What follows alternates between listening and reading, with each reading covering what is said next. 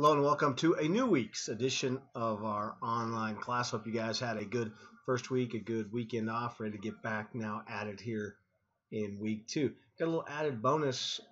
Told you before, my office is here in the football building at the south end zone of Jones AT&T Stadium, and as we speak, got a camp going out on the field right now. They're having one of their summer camps, and we get a little extra music to go along with what we're doing today. I don't know if you can hear that or not. Speaking of audio, I have had an email or two about the audio being too low, so hopefully I've messed with the microphones and hopefully that is better. Let me know on the message board or an email if it's not any better. Hopefully it's a lot better and a lot easier for us to hear going forward. Again, just want to get a couple things going. You have the paper due, the first paper that is due on Tuesday.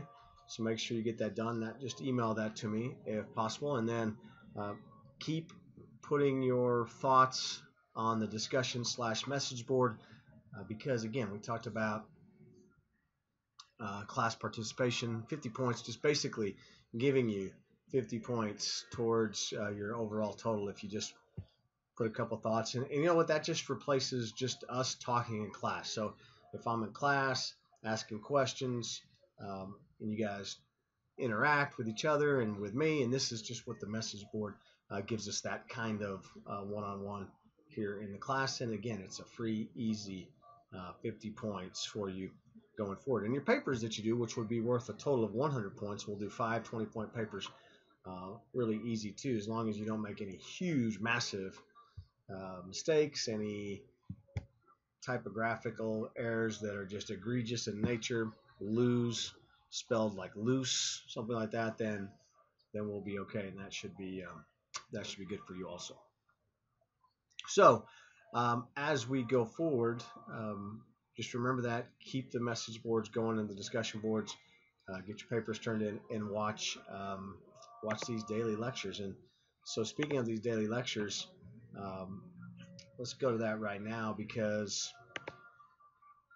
we're going to talk today about ethics of management. And when you take an online class, there's a bit of ethics in there too. I'm taking a leap of faith. You're watching the videos, you're paying attention, probably not so much, and I'm not sure how much of an ethical issue that is, but we deal with ethical things every day in our lives. Every day as managers, you face different ethical consequences. So what we want to go through today on today's class is talking about the role ethics play in managerial decision making. People have different norms they use that they consult to making ethical decisions. We'll touch on those, how organizations and individuals use ethical codes of conduct. And of course, we have mission statements to define what is important to us, and the common ethical issues faced by media management today, and how to implement an ethics program in electronic media organizations. So I'll try to go through all of that today. And again, ethics are something hard really to teach, I think, because sometimes you either have them or you don't. But I think for the most part, most of us want to do the right thing. I've heard ethics described as what you do when no one's looking, and I think that's really a very simple answer to it, right? What you can do. Managers make numerous decisions on a day-to-day basis involving a lot of different things. It doesn't necessarily have to be something ethically related. It could be. And one of the things I always think about is the budget, and you deal with ethical issues with the budget all the time. Do we really need these certain things? Do we really need one of the things we have here? We have an Under Armour budget because we're an Under Armour school. Under Armour gives us a certain amount of clothing a year. They want us wearing it as much as possible, representing Texas Tech. Almost every day you'll see me here in an Under Armour shirt of some sort. And so we look at the budget and we say, hey, do we need this much Under Armour gear this year? Doesn't everyone have enough Under Armour? And you should have to balance, hey, what do we want just personally versus what's right for the department. We make decisions all the time in personnel. Have people all the time asking me, hire my friend, hire my brother, hire my sister-in-law, whatever. You have to decide, is this the right person for the job? And again, I run a marketing promotions area. We get lots of stuff that we give away, and you have to make ethical decisions about those things too. We can't all be Oprah and give everyone a taco all the time. So those are different areas that you say, hey, is this stuff really something that is this something that I can take? Is this something I can give to people? I had something happen where I had a great deal. I got Fuddruckers a really good deal, a catering deal here on campus with somebody, and the Fuddruckers guy just out of the blue gave me a $200 gift card. Said, hey, thanks for the business. Thanks for getting that to me. And I didn't do it for that. I did it because I thought they were the best person to cater what we were doing, and so I had to give the gift card back to him and couldn't keep it because ethically it wasn't the right thing to do. So again, you just see all kinds of different areas where you have to mess with something. So I wanted to talk about a situation that we haven't talked a lot about my personal situation, but before I came over here to work before I came over here to work at athletics, I was the station manager for KTTZ, the public television station, and so also ran the radio station as well as the director of public broadcasting for Texas Tech University. And so I remember this just like yesterday because it was kind of an interesting situation. It was 3 years ago, and I had a program director, and she's still there, and she'd come back and she'd make suggestions on programs that we should carry and we should run. And there's one I kind of remember about. It was named after Tiller. I watched a little bit of it and really moved on and forgot about it. Well, then I started getting emails from people about it. And so let's watch a little bit of the trailer. And this is before it actually ran. It actually ran on Labor Day 2014, but this was a trailer talking about after Tiller.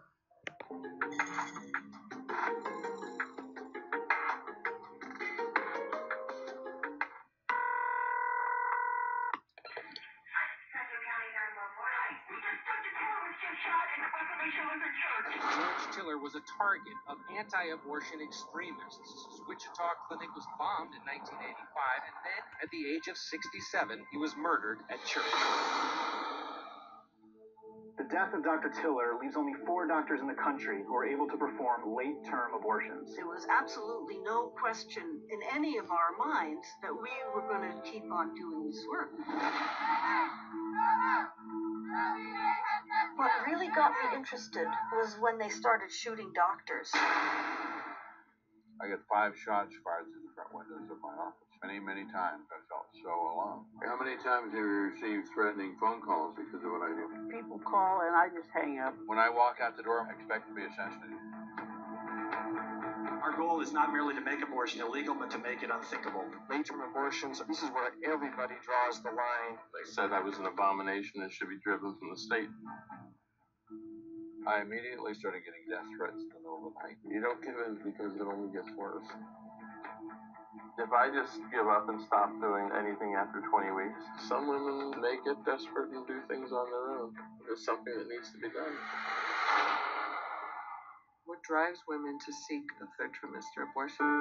Unless people understand what's going on for the woman, it's impossible to support it.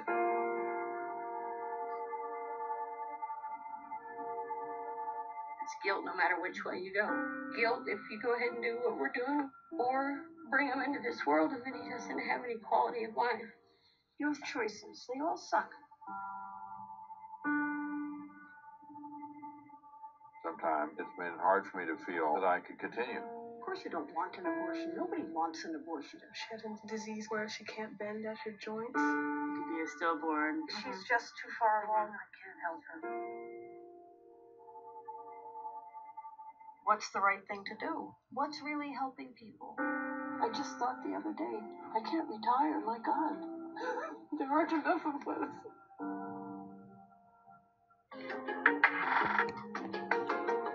So that was a show that done called POV, which is stands for Point of View, and which was a PBS show that you could carry. It was called must carry. It was something that was up to us if we wanted to show it or not. And so I watched after I started getting some emails from people protesting the fact that we were planning on showing it. I asked for an advanced copy of the video, and I watched it. I watched the whole thing, and some of the things, and I don't know if you were paying attention there to some of the literature that was coming up that the media was talking about with the show, but one of the comments on there was, regardless of your thoughts on abortion, this is a must-see show. And to me, I looked at it as not necessarily a show about abortion. It was more a show about the doctors performing the abortion and what they were going on, and the abortions. And in the states that those doctors operated, the abortions are legal. And so I looked at that part of it. I looked at that aspect. I looked just at the storytelling of it.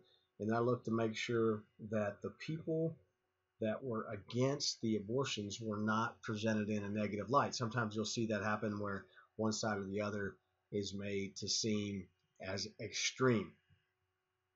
And when you do it that way, it almost diminishes their point of view if you're making them look really extreme on either side. And so I felt like the people opposing the abortions were not presented to be crazy or zany or too extreme.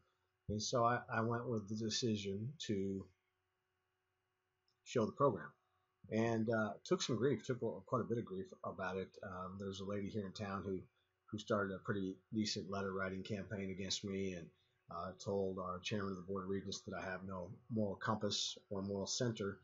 And I had people calling me, asking me, I had Texas Tech people calling me and asking me, hey, what is your thought on abortion? What is your stance on abortion? Is this why you running the program? And my point then, and my point is now, and my point was that you saw it there on the screen, has nothing to do with my thoughts one way or the other on abortion. It has to do with the television station and the program, and does the program meet all the requirements for what we're trying to do? Felt like it did. Felt like everything else was outside of the situation. And that's something where you are confronting your personal systems of morals and values. And so, all said and done, it blew over. I took quite a bit of grief. I think the lady that was leading the charge will probably always remember me and always be looking out for me, and try to pay attention in the parking lot when I walk out to the car. But for the most part, it kind of blew over. But it is an example where we do have to face some of these things. And as a manager, you have to make the decision. You can't sit around and vote. You can't say, hey, we've got 20 employees. What do you guys think? Let's take a vote. No, you have to take all the information and you have to make the decision based on that. Sometimes not easy. The study of ethics helps us by providing the means to make difficult moral choices that confront us in our professional and personal lives. Some of these times, things are listed in the book or that people talk about. They're talking about ethics. Hey, I'm going to take something. Well, I'm going to take a computer or whatever. To me, that's not really a difficult choice, right? Right and wrong. And sometimes ethics helps you with that. Ethics is concerned with basic questions about what is right and wrong. It involves the character and conduct of individuals and institutions. Sometimes you have to look at it beyond yourself. You have to look at it as, I'm representing this institution. Me at Texas Tech, wherever. Your family, whatever it is, you're representing someone. So that is part of what is ethics. People use that a lot. I love The Princess Bride. Sometimes people will say that's an ethical decision. It's really not. It's really, it just depends on what you're talking about. So sometimes what I hear are ethical decisions, to me, really are not really that much gray area, and they're more black and white. Ethical issues, when you kind of get into, this is a bit of a gray area. Ethics reflects typically what a society's norms about what is morally right and wrong. Several approaches to studying ethics. Normative ethics looks at overall society. What's relevant to our society here in the United States is completely different in a different part of the world. Ethics may also be examined in terms of organizations. Some places have an ethical code, others don't. And obviously your personal ethics is another area of ethics studies. I worked for a gentleman once and I had a pretty good job, and he wanted me to give our banker a falsified profit and loss statement for the company to make the company look better. And personally, I couldn't do that. Personally, I felt like I owed it to the banker for us to be completely above board and honest with him. But my boss didn't feel that way, and so I had an ethical dilemma there with the organization.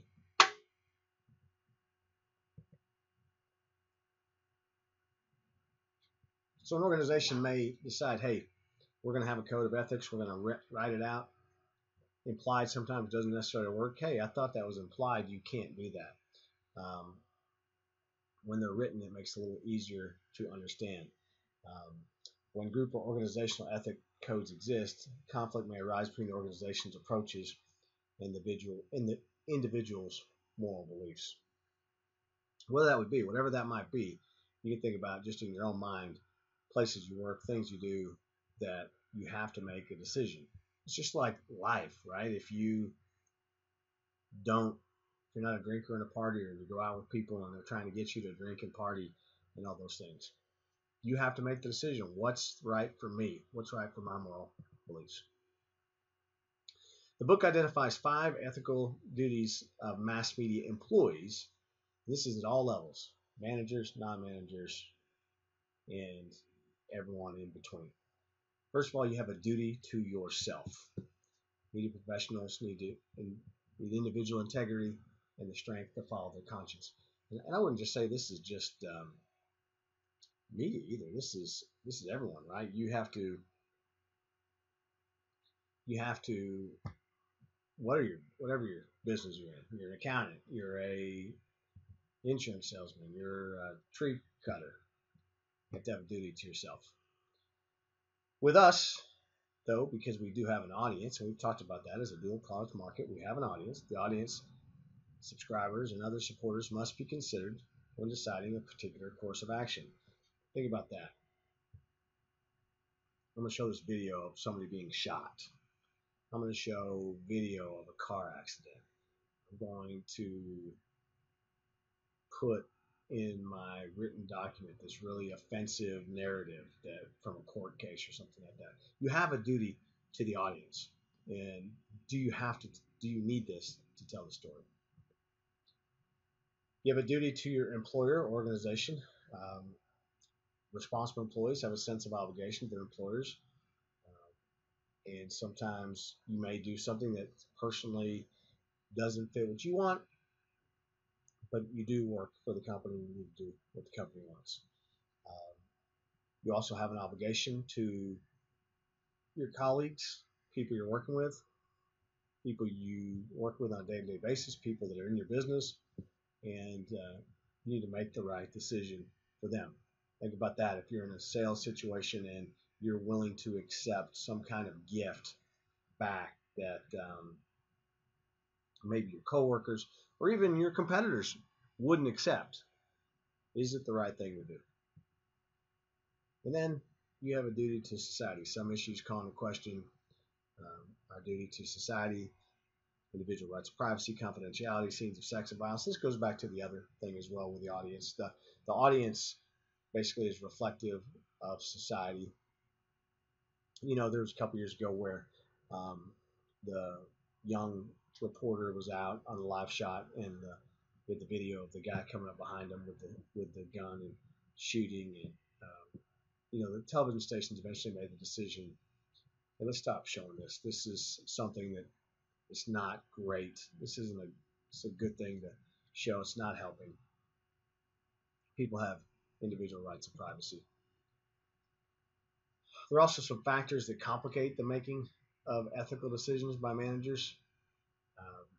Ethical decisions have extended consequences, and these affect everyone throughout the organization and society. You don't hardly ever make a decision that's just for today. You're making a decision today that you're going to live with for weeks, months, years down the road. So generally, most ethical decisions do have extended consequences. Ethical decisions have many alternatives a lot of times. You have to look at everything and then make a decision. Few decisions involve a simple yes or no. When going back to that after Tiller, I was given several choices. Hey, don't air it at all. Air it online only. Air it later in the night. Don't air it at 9 o'clock on Monday night, but rather 2 a.m. Wednesday morning. A lot of different choices, and I went with the one that I thought was the right one, which was airing it where the show typically airs, 9 o'clock on Monday night. Ethical decisions often have mixed outcomes. Many decisions produce both benefits and costs that you don't really see and you don't necessarily know about before you have to deal with them. And they have uncertain consequences. Almost every ethical decision is not free of some type of risk. You can't always predict the full consequence of their actions. Going again back to the show, I couldn't tell you, hey, it's going to be okay. We're going to air this show, and it's going to be okay. It was uncertain. I didn't know what was going to happen. I didn't know if people were going to bomb the television station. I didn't know if people were going to boycott. I didn't know if underwriters were going to pull out. I didn't know if I was going to lose my job, because you get to the right person and that you're upset, you don't know. And then again, ethical decisions are intertwined with the values, beliefs, and other personal qualities of managers. Look, none of us live in a bubble. We all understand that people have feelings. We all understand that people are emotionally invested in different things. And so you have to decide. That's good. That's what makes us people. They go, hey, I'm struggling with this because I know you're going to struggle with my decision. And that's a good thing. It's a good thing that people wrestle with those decisions and those thoughts, because we're people, and that's what makes us interact. We all have our own thoughts, judgments, and processes. Ethical norms are a means of making informed decisions, and so we're going to breeze through some of these. They're the ethical norms that people use to make these decisions, and they're also what forms the basis of many of our societal beliefs. And what they are really is a set of theories derived from the study of ethics and ethical principles. And really, when you get into grad school, theories and this kind of thing really becomes much more prevalent than when we are here. But we can go over some of these. First one is the golden mean. The golden mean stresses moderation as opposed to extremes or excess. Basically, the rule there is by adopting a middle position on an individual could avoid both excess and deficiency. An example, balanced and fair news reporting. Journalists are objective. And we could argue this point all day long, and especially this part of the country, people really negative towards the media.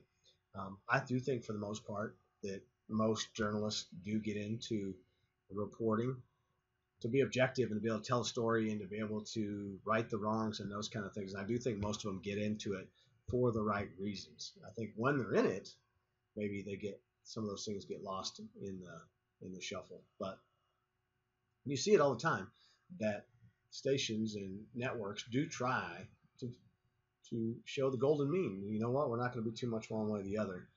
Does it work all the time? No. But I do think most people really strive for that. You have the Judeo-Christian ethic, and it appears in both Jewish and Christian scriptures as do unto others as you would have them do unto you.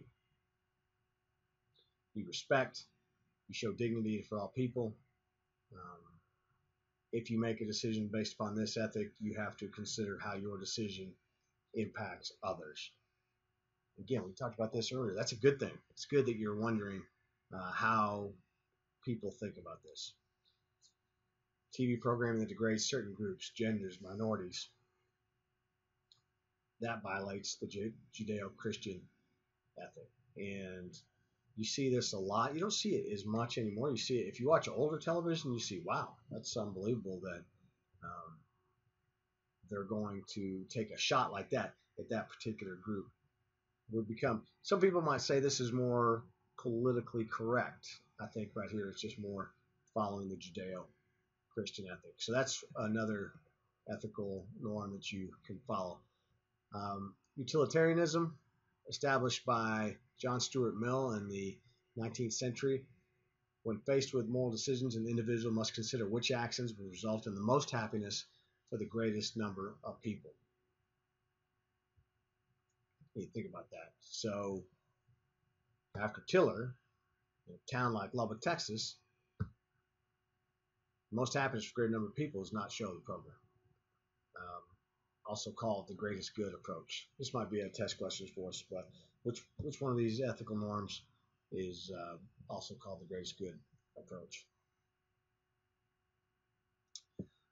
Unlike the categorical imperative, utilitarianism is concerned more with the consequences of an ethical decision than with the process of the decision making. So a lot of times you think about what's going on and you think about what the result is.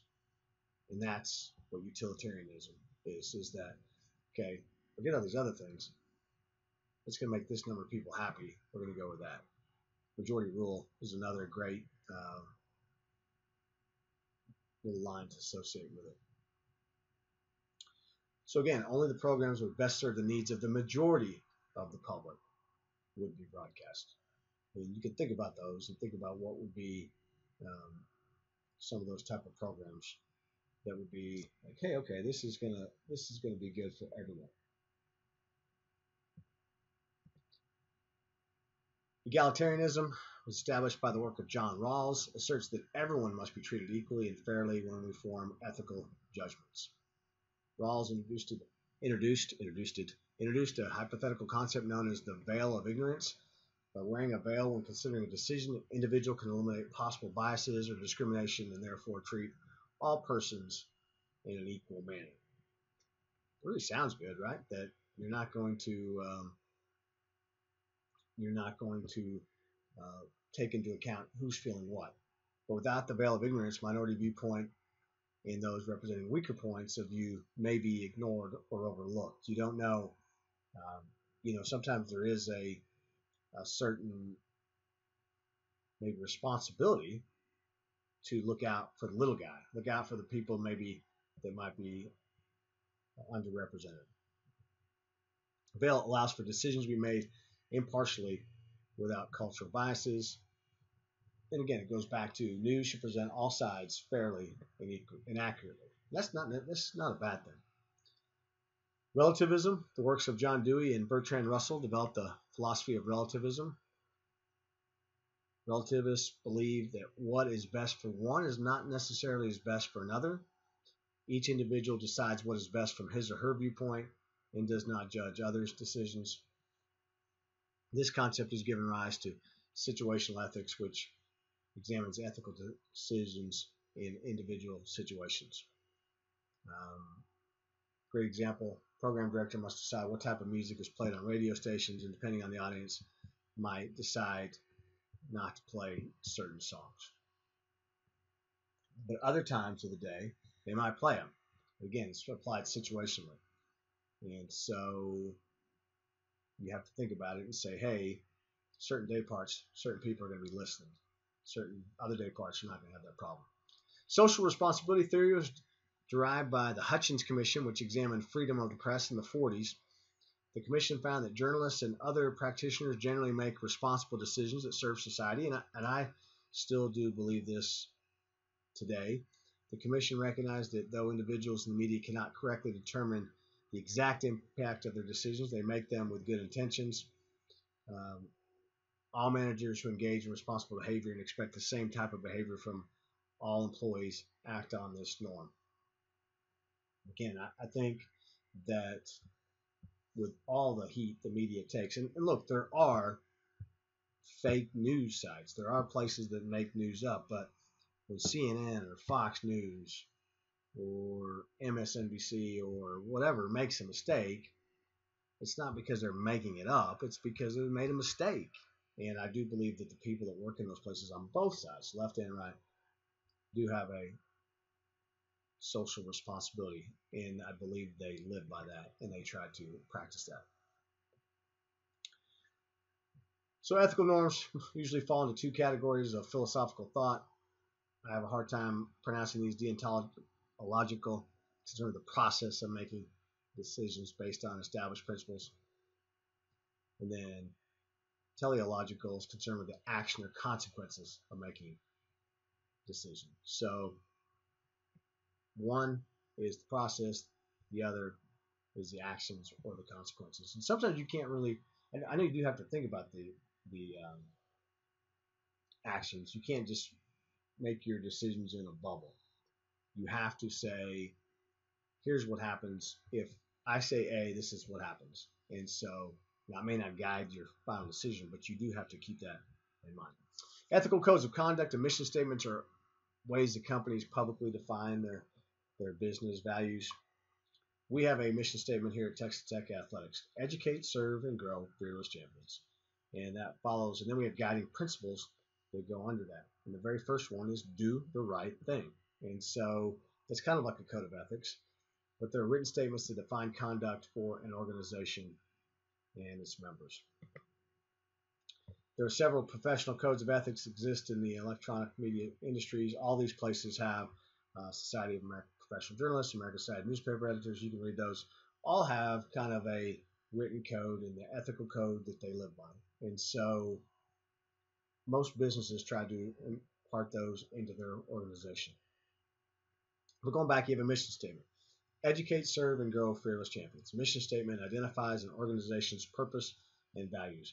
And for us in the athletic department, we do play sports, but we are looking out for what's best for our student athletes. So we have a mission statement: educate, serve, and grow fearless champions. But we also have guiding principles: do the right thing, win, honor the past, all those things that are part of our mission statement and our code. Mission statement publicly displays the values of an organization. Mission statements kind of do the following: they define your purpose, they focus on the product or service that you are providing, you're responding to the needs of your various publics with interest in the organization, you provide a direction for making decisions and taking other actions. That's one of the things when we're going through our decisions, we say, is this the right thing? Are we doing the right thing? And as you see in some other universities that win and are winning, but maybe not doing it the right way, and maybe not doing the right thing, there's a difference. And other thing is, the mission statement energizes all employees. Except for what? That's if you don't do anything with it, right? You put it on a piece of paper, you put it on a shelf, and then you're done with it. There are 4 areas that affect managerial decision making.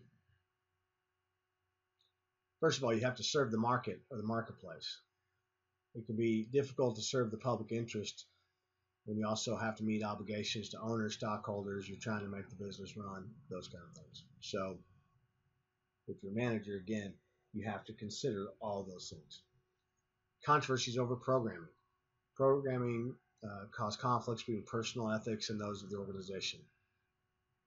Most relate to sex, violence, children's programming, etc. Again, we've talked about my own personal one there as well, but you have controversies over programming. Also want to talk about those. So those are kind of tied into one. When you talk about the programming, sexual content, what can be shown, what can't be shown, violence. We saw that with Walking Dead. I mean, it's a show about zombies, and they took a little grief for too much violence in their show. Children's programming, some of those restrictions have been released as far as what you have to do about that. And then social media content, and now you got to think about your people all the time. These people are representing you and out there in the world. And how are you going to handle your social media content of your employees? Let's go to news now, too. We have news and public affairs, always a great deal of pressure. You want to be truthful, you want to be accurate. But I think the days of unless you're working for a newspaper, getting a story, checking your sources, double checking your sources, all those are gone, right? That's people trying to get out first, put things out. And I think that's what's hurt the news business more than anything. Shows you how old the book is. We've got this Kobe Bryant story out here about the victim of the alleged rape on questions of privacy. Again, I do think it ties in, though, that the public doesn't really need to know everything. And so you want to make sure that you're protecting everyone involved. Conflicts of interest. Journalists should avoid situations that produce a conflict of interest. Checkbook journalism, which means, hey, if you come out and do a story on our thing, I'll give you a vacation or whatever. Come to Disney and look at what we're doing and then do a story on us. Some states have shield laws that protect reporters from revealing the names of their sources, so you want to make sure that if you tell a person that you're going to be protecting them, that you will protect them as a source, and that's huge in news. And you always have pressures from advertisers. GM's one time was a major NBC advertiser, and NBC did a story on GM trucks that was not necessarily complimentary, and so made it kind of tough sledding there for a while. I used to have years and years ago, I was in sales, and one of my big clients was an apartment complex, and they had a rape in their apartment complex, and our reporter did a stand-up right in front of the apartment complex, and so late at night I get a phone call from the owner of the apartments going, what the hell's going on here? You got to avoid pressure from advertisers. And again, now you have to deal with citizen journalists. Everyone's got a phone. Everyone's got a tablet. Everyone's got an opportunity to be a journalist. So you have to deal with those things as well. Dual product market, saying it again, we have sales. And so you have salespeople going out selling advertising or selling your product to advertisers. And so there are 5 levels of accountability for sales. You're accountable to your audience.